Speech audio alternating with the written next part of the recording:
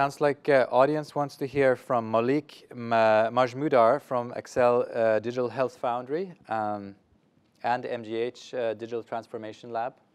He's here to talk to us about hacking medicine, and you'll also see him slightly later in about 9 minutes as the moderator. I had 10 minutes. Awesome. Thank you very much for the introduction.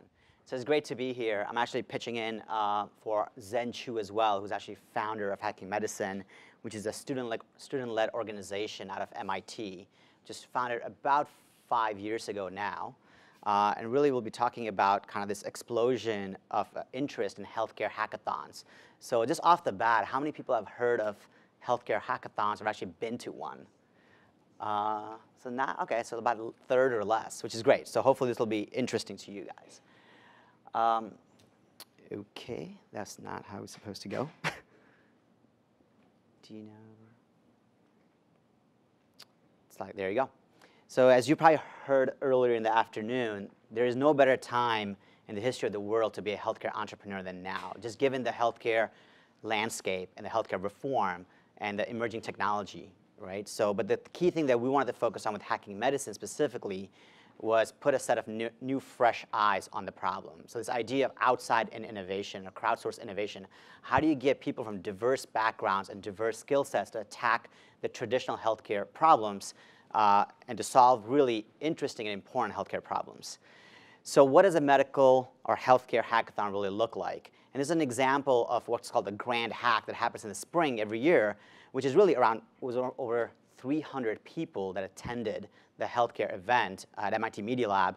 And really what we try to do in terms of inclusion criteria is really diversify the audience to a third physicians, residents or fellows, about a third engineers, hardware, software, computer science, and a third entrepreneurs. So really the community and the student groups itself. So it's a very diverse set of people that attend these events. And the goal really is to engage the community and teach the audience a process by which to address healthcare issues. And we start with really this idea of open innovation, right? The most important part, at least what I've learned as a clinician and for these hackathons, is to start to really focus in on the problem at hand. How do you actually identify a real pain point? And one of the lessons you learn early on is there are a lot of pain points that get verbalized in these events, but really when you get down to focusing it down, people are usually intent to give solutions to the problems instead of actually identifying and verbalizing the actual pain point. So the students really learn how to actually phrase the problem statement and actually do a pitch. And really the next important thing is empathy for the user. How do you actually understand the pain point for the end user itself? How do you position yourself in their shoes to address the issues at hand? Then you go on to obviously, diverse set of teams, engineers, doctors, entrepreneurs, crazy ideas, a lot of long nights, and then within 48 hours, you end up with surprisingly advanced prototypes, whether it be software solutions like mobile applications or actual hardware 3D printed prototypes of devices. And it's incredible if you attend one of these events how much gets done in 48 hours. And the goal really is to accelerate the process of concept and ideation to actual venture generation. So like I said, the real goal here really is open innovation, but also open the universities and academia to industry needs. So over the last 5 years, this started out as a student-led event.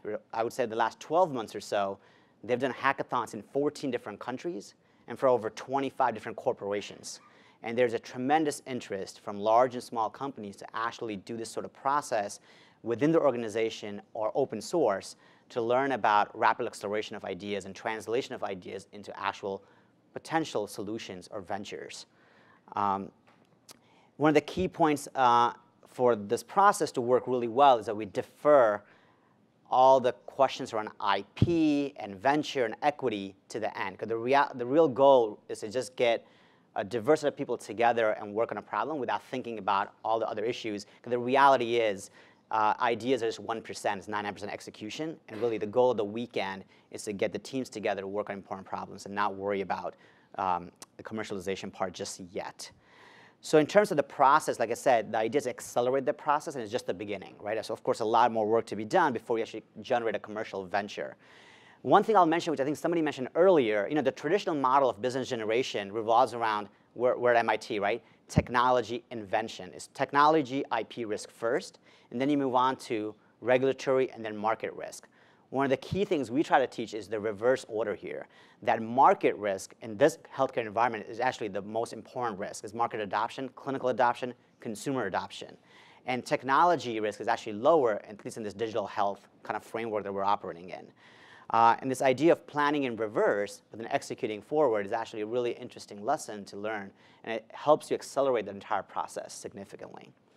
If you think about the world of digital healthcare, the whole idea is how do you scale medicine in the 21st century, right? How do you actually take the complex diagnostic, treatment, pharma, all these ideas and de-skill it in a way that consumers or role providers that are different than doctors and nurses, nurse practitioners can actually do the same job at the same level or higher quality using technology and enabling technologies. So really what we're trying to teach in this kind of process is how to create new experiences, new services, technology-enabled services. How do you find excess capacity in the healthcare system, which is a big issue right now, right? And then patient engagement, of course, is a major, major goal for many companies. So just I'll wrap up here with a couple of slides. Really, so the focus is on needs identification, and then work on potential business models, and then save the solution design and testing to beyond the hackathons. And as you'll realize, one of the gaps here, of course, for project teams is how do you move beyond the hackathon into value generation for commercial ventures.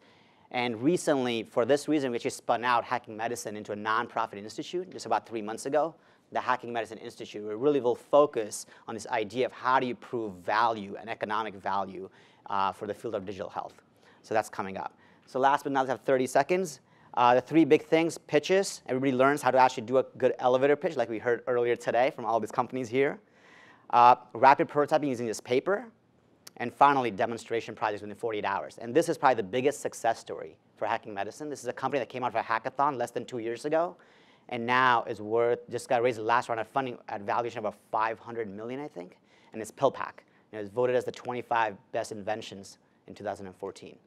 And that literally, what you see there, breakfast, lunch, dinner for medication, multi-dose medication, is exactly what their product looks like today. And it came out of that hackathon. So great things can happen over a weekend. I'll end there. So thank you. Thank you.